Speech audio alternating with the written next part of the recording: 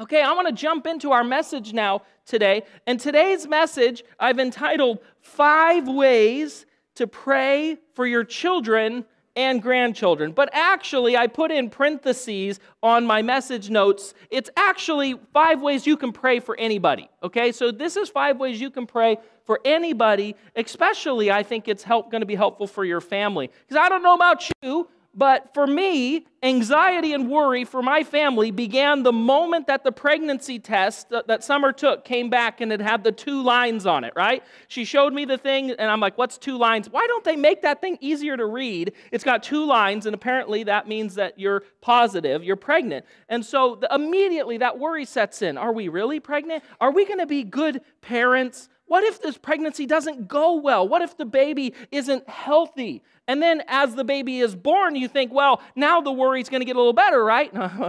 So then, and now they're born, and you have to bring them home. They make you bring them home from the hospital, right? And then you're wondering, is this breathing normal? Are they developing properly? Are they on the right track? Is that normal? Is that right? Should it be that color? And you just don't know anything. And then it gets worse, because you send them to school. And then you wonder, are they going to get bullied? Are they safe? What is the teacher teaching them? What kind of friends do they have? What's life going to be like? And then next, I'm not ready for this. Next, I've watched this up close as a youth leader. Next, they go through puberty. I've been leading Celebrate Recovery long enough to know that just because your kids get older and grow up, even leave the house, that doesn't mean that we stop worrying about our kids. In fact, it seems like at every single life milestone, our worry for our kids is just increasing. And the truth is, we have a laundry list of stuff that we're worried about.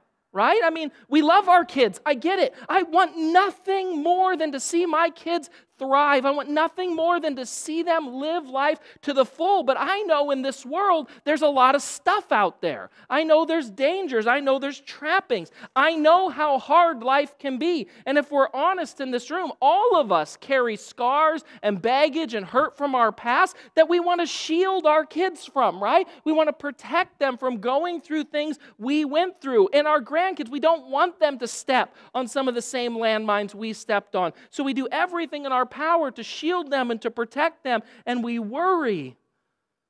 But actually, the Bible spells out that there's a remedy for this. There's actually something that we can do with our worry. There's actually a way that we can use our worry as an indicator to drive us towards doing something that will actually help, because Jesus is really clear. When it comes to worry, it doesn't help us at all. It doesn't add anything to the situation. How many of you have worried day and night about something that ended up not happening, right? And so we have to really guard against this thing of worry. So Paul tells us, here's the antidote, Philippians 4, 6 through 7. Don't worry about anything. Instead, pray about everything. Tell God what you need and thank Him for what He's done. Then you will experience God's peace. Now, if I were to ask the room today, take a little poll, how many of you would say you would like to, and you would like your kids and grandkids and family to experience God's peace? Okay, so some of you want your family to be in anarchy. I get it, right?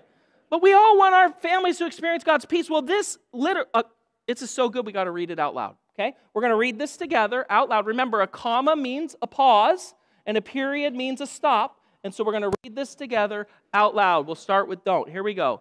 Don't worry about anything. Instead, pray about everything. Tell God what you need and thank Him for all He has done.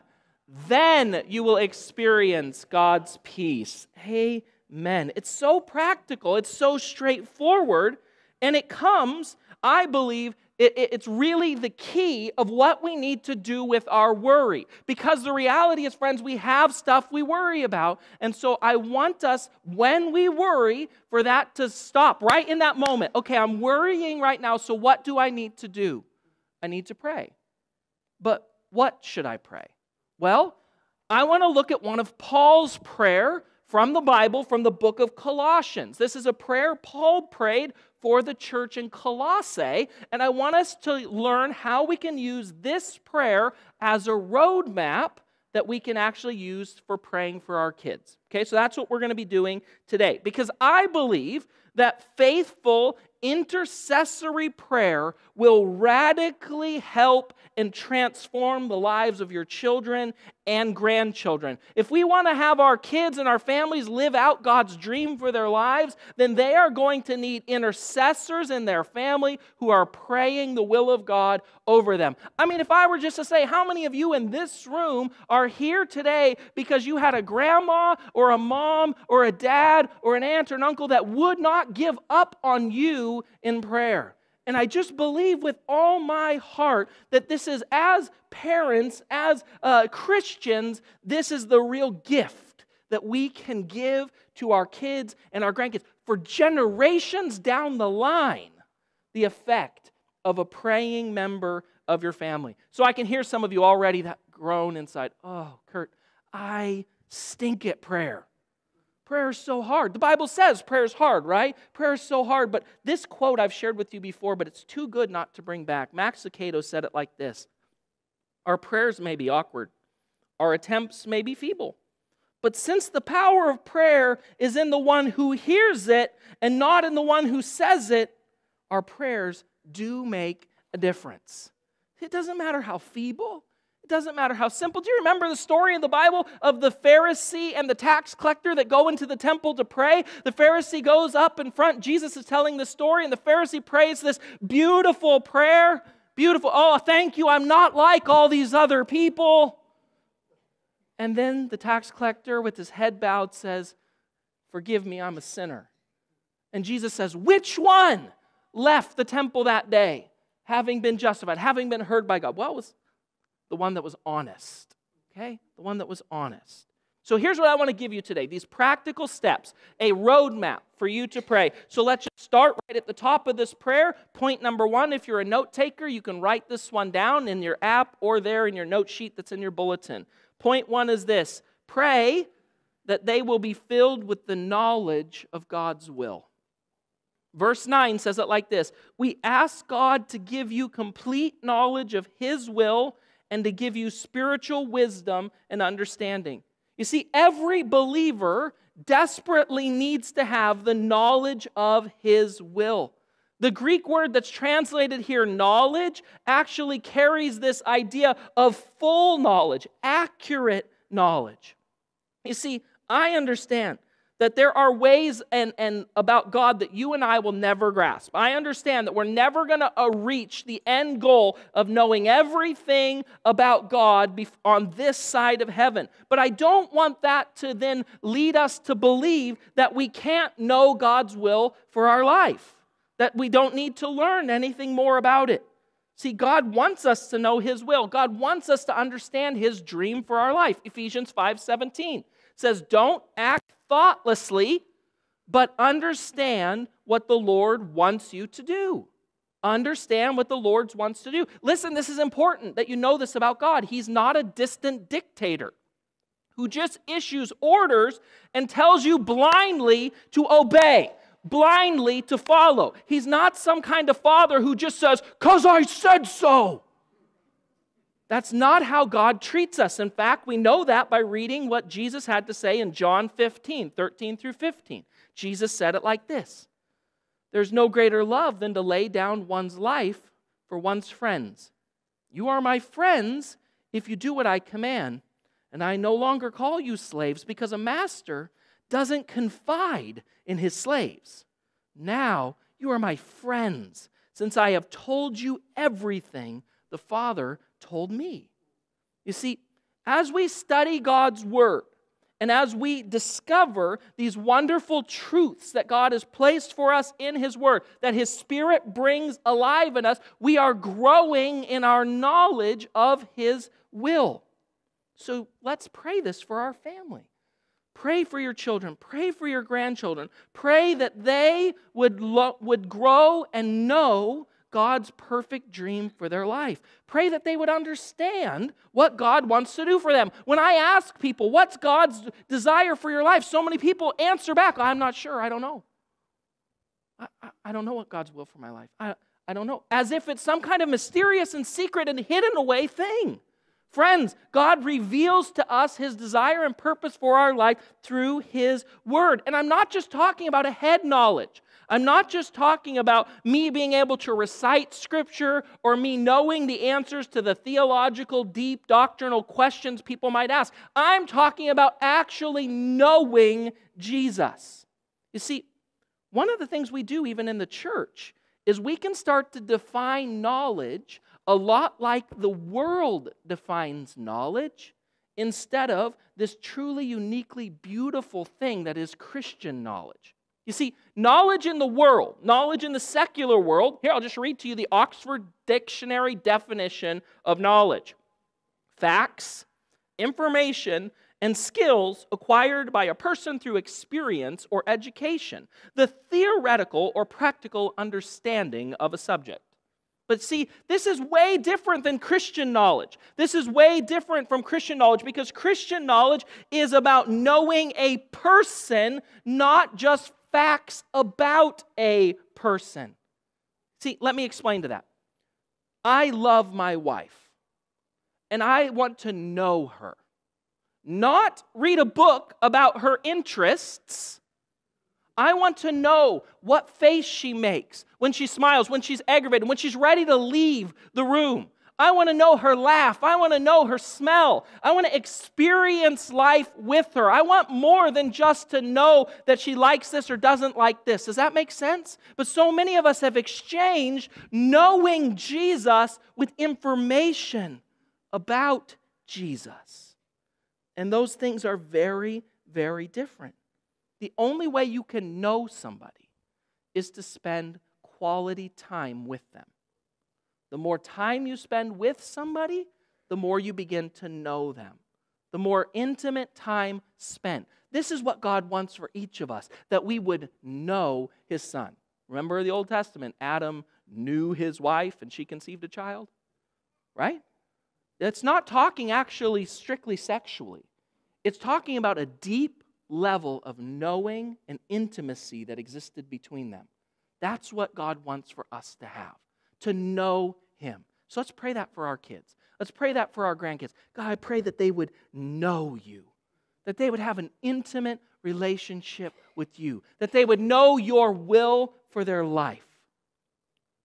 See, I'm afraid we grow far too comfortable with information instead of intimate relationship.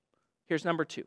So pray that they know God, His will for their life, that they grow in knowledge. And number 2 is pray that they will live lives pleasing to the Lord. Pray that they will live lives pleasing to the Lord. Verse 10, the first part of it says, then the way you live will always honor and please the Lord. You know what pleases the Lord? It's not brilliance. It's not wealth. It's not prosperity. It's not popularity. It's not beauty. It's an intimate relationship of knowing that leads to an obedient life that pleases the Lord. 1 John 3:22 says it like this, and we will receive whatever we request because we obey Him and do the things that please Him.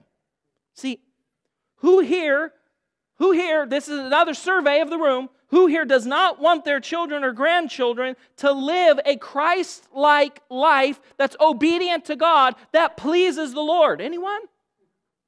I want them to please themselves, Kurt. No, you want them to please the Lord. But we have to remember, friends, how do we please the Lord? What does the Bible teach us is the only possible way for us to live a life pleasing to the Lord? Hebrews 11:6 says it like this.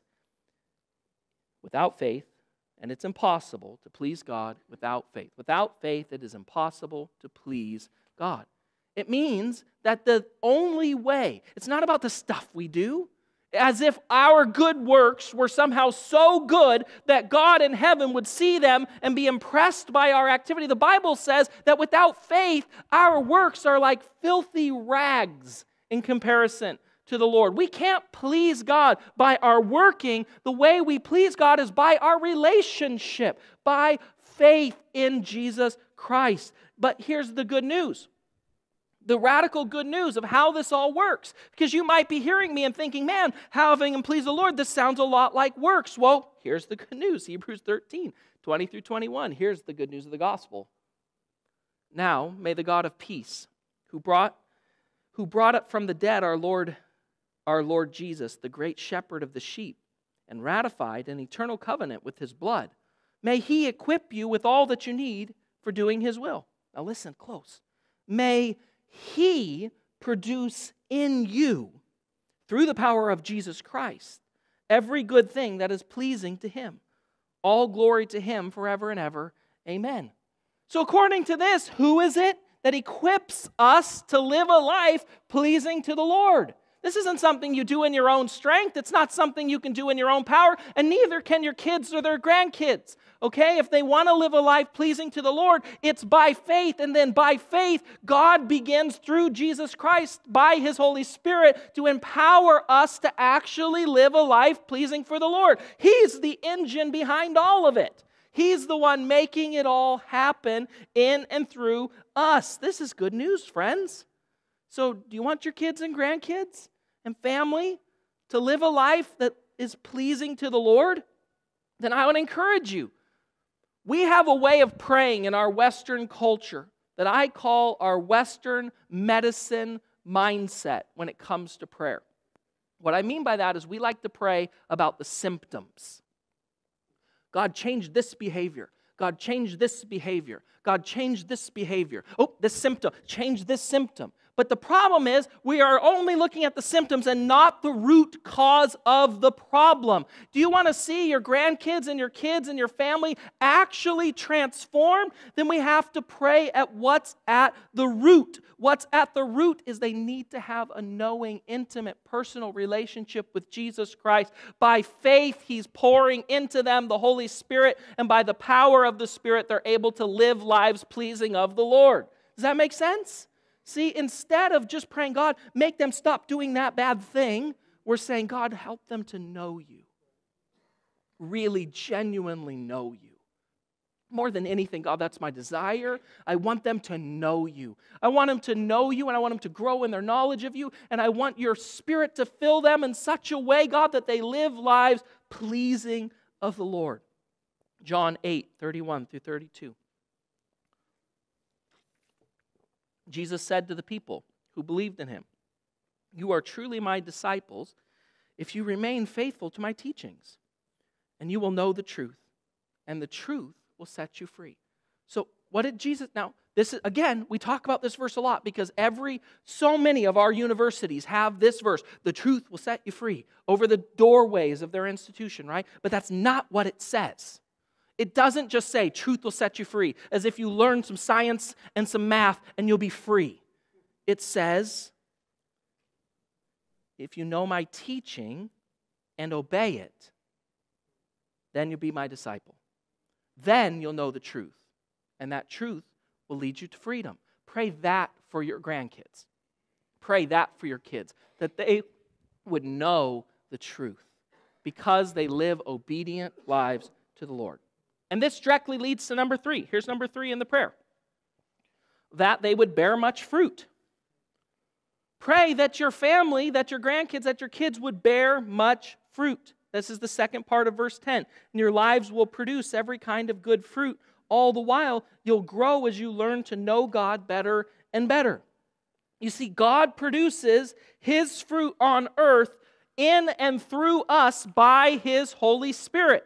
This is an important thing for us to understand. You are not capable of living a fruit-filled life apart from your connection and knowing and faith in our Lord and Savior Jesus Christ. When we're connected to him by his Spirit in us, Galatians 5:22 through 23, the Holy Spirit produces this kind of fruit in our lives: love, joy, peace, patience, kindness, goodness, faithfulness, gentleness, and self-control. There's no law against these things. How many of you want to see your grandkids and your kids living peace-filled, love-filled, patient, kind, good life? This is our desire. Well, this is called fruit. Fruit is something that comes in our life when we are connected to the source. John 15, 4 through 8. Jesus says, "Remain in me, and I'll remain in you. For a branch cannot produce fruit if it's severed from the vine. You cannot be fruitful unless you remain in me. Yes, I'm the vine, and you are the branches. Those who remain in me, and I in them, will produce much fruit. For apart from me, you can do nothing. Anyone who does not remain in me is thrown away like a useless branch and withers. Such branches are gathered into a pile to be burned. But if you remain in me," now listen to this, "and my words remain in you, you may ask for anything you want, and it will be granted. When you produce much fruit, you are my true disciples, and this brings great glory to my Father." See, the only way Jesus says that you and I can be fruitful is if we are connected to the source. Jesus is the vine, we are the branches. Do you want to see your kids and your grandkids live fruitful lives? Then you can pray all you want. But if they're not connected to Jesus, friends, it's impossible. That's why our first prayer for our family is not about their behavior. It's Jesus, that they would know you, that they would be connected to you, because it's radical the difference this makes, friends. I've seen parents who pray and pray and pray and pray, and the behavior never changes. And then that child is connected to Jesus. Poof, fruit. It's amazing what God can do. Isn't fruitfulness what our desire is for our kids? Isn't that what you want? Do you want to see your kids and your grandkids, your family members, live fruit-filled lives? And I just love, listen to how Colossians 1:10 that we're reading. Right after this it says about being fruitful, and it says all the while. That's the next words, all the while. What's that mean? It means that as we are living this fruitful life, we are also constantly growing in our knowledge and in our faith, becoming better and better in our relationship with Jesus. Isn't that beautiful that while we're being fruitful over here, also at the same time we're growing. We're growing, we're becoming, our expanse is reaching. If you think of it as a fruit tree, the fruit is on the tree, but the tree is still growing. The roots are expanding. The canopy is getting larger. Philippians 1:9-10 says, "I pray that your love for each other will overflow more and more, and that you'll keep on growing in your knowledge and understanding. For I want you to understand what really matters, so that you may live pure and blameless lives until Christ returns." More and more. Isn't that what you want? Don't you want that for yourself, for your family, for your kids? Then let's pray it. Let's pray that they would be fruitful. Let's pray they would grow more and more. Let's not get stuck. Let's not get stagnant, right? Jesus desires for us to grow. Individually, as a church, we are a people who believe that all healthy things are growing. And it's important that you don't stop growing in your spiritual life. We all desperately need more and more of what Christ is doing in our lives. Number 4, pray that they would be strengthened with all power. Pray that they would be strengthened with all power.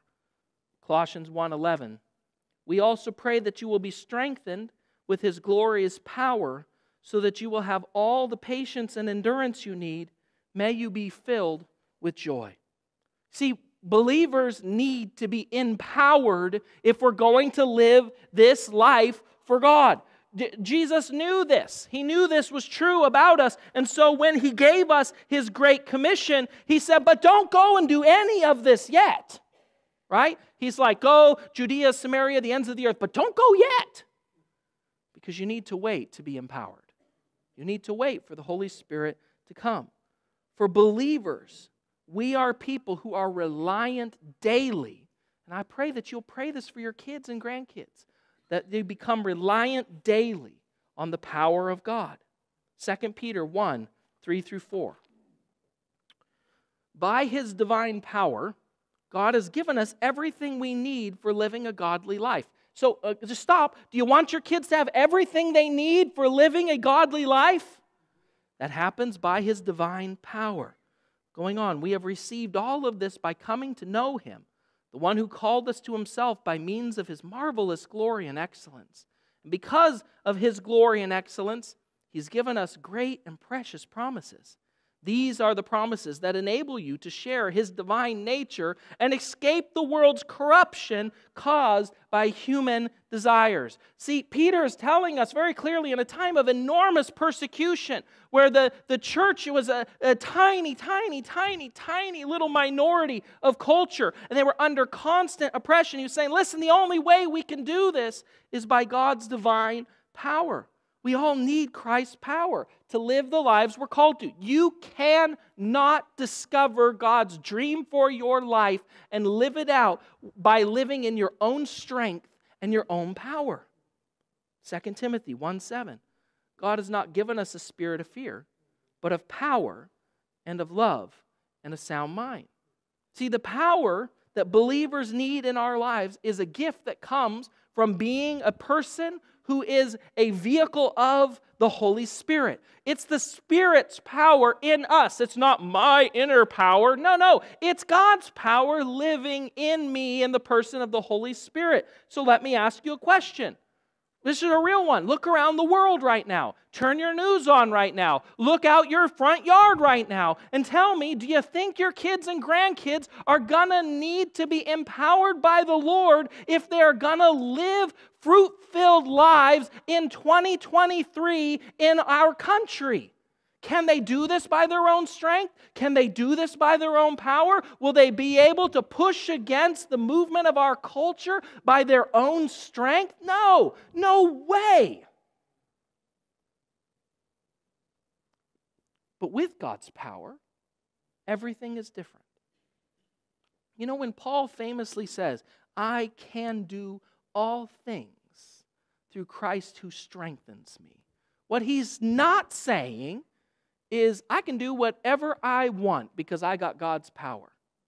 What he is saying is, if it is the Lord's will and His desire, there's nothing that this world has that can stand against me because who's in me is much, much more powerful than who's in this world. And friends, that's the reality that we are living today. Do you want to see your kids live lives? Do you want to live a life that it pushes against this flow of our culture and our world? Then in order for that to be possible, you've got to be filled constantly with the power of God. Verse 11 says, we also pray that you will be strengthened with His glorious power so that you will have all the patience and endurance you need. May you be filled with joy, patience, and endurance that you're gonna need. How many of you have found yourself in this cultural season we're living in, feeling like you've run out of patience and endurance? According to Paul, the patience and endurance we need comes as we are strengthened by His glorious power. See, Jesus guaranteed to us this is how it was going to go. I think sometimes we can get caught up in the false theology of the Word of Faith movement where we actually begin to believe that once we become Christians, life should get a lot easier. But Jesus said, actually, in this world, you're going to have trouble. There's going to be problems for you in this world. In fact, think about Jesus. He had a lot of faith, right? He's pretty perfect. He had a lot of faith. And how did his life turn out? Well, I mean, it turned out pretty great. He's on the throne. But to get there, he was crucified on a cross. He was tormented and beaten.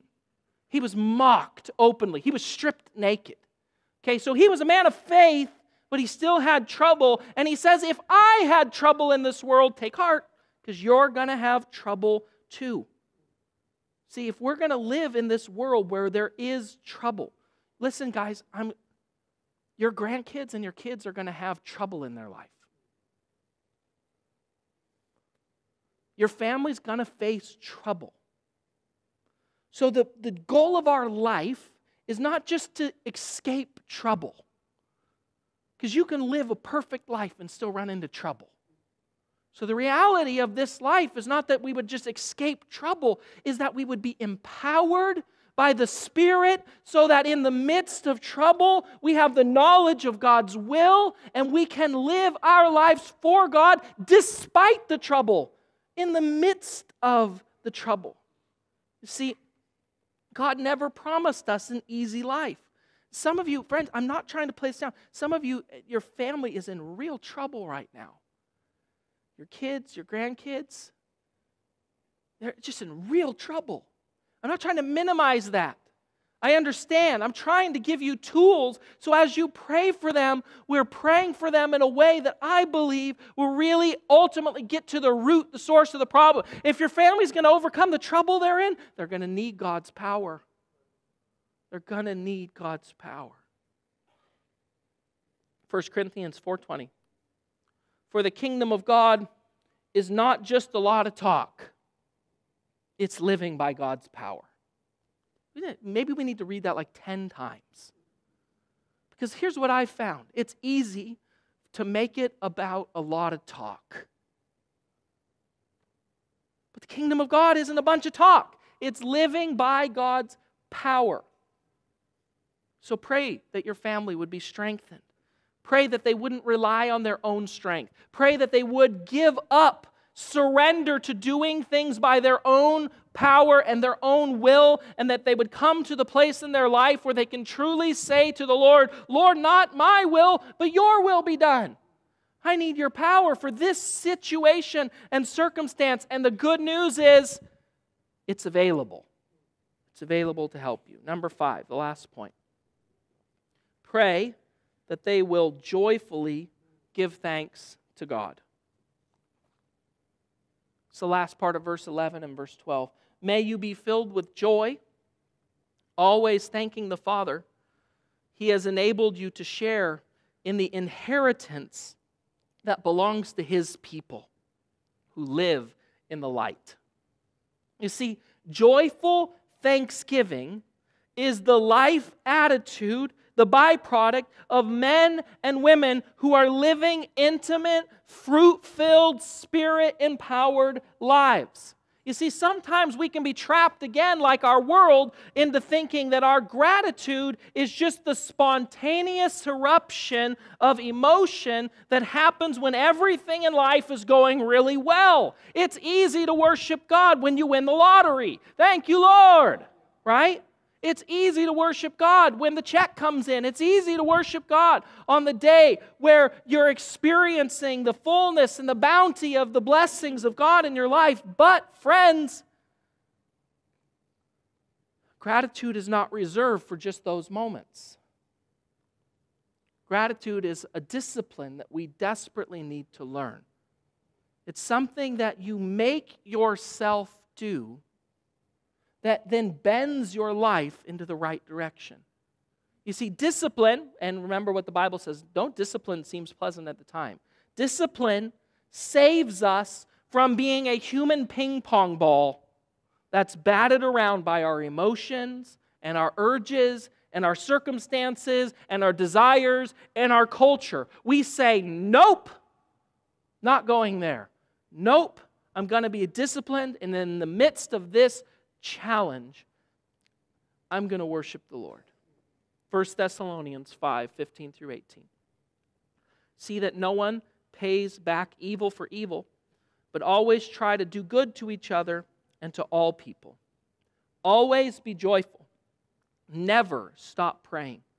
Be thankful in all circumstances, for this is God's will for you who belong to Christ Jesus. Be thankful in all circumstances. What he's telling them, Paul is saying, don't make the mistake of reserving thankfulness and gratitude for when you feel like it. For when everything is just right. And here's the secret to it. The secret to it is, if you look back at the last part of verse 12, he says, He has enabled you to share in the inheritance that belongs to His people. What he's saying is, how can we give thanks in all circumstances? How is that possible? It's possible when you and I remember that we have been adopted by God, that we are part of God's family, that there's nothing that can change that. Ephesians 1, 11 through 14. Furthermore, because we are united with Christ, we have received an inheritance from God. For He chose us in advance, and He makes everything work out according to His plan. God's purpose was that we Jews, who were the first to trust in Christ, would bring praise and glory to God. And now you Gentiles have also heard the truth, the good news that God saves you. And when you believed in Christ, He identified you as His own by giving you the Holy Spirit, whom He promised long ago. The Spirit is God's guarantee that He will give us the inheritance He promised and that He has purchased us to be His own people. He did this so that we will praise and glorify Him. Band, you can come back up. I want us to pray these things for our family, for our kids and for our grandkids. I want us to use this as a roadmap because I just believe if you were to pray this way for your family, that it would really, really be impactful.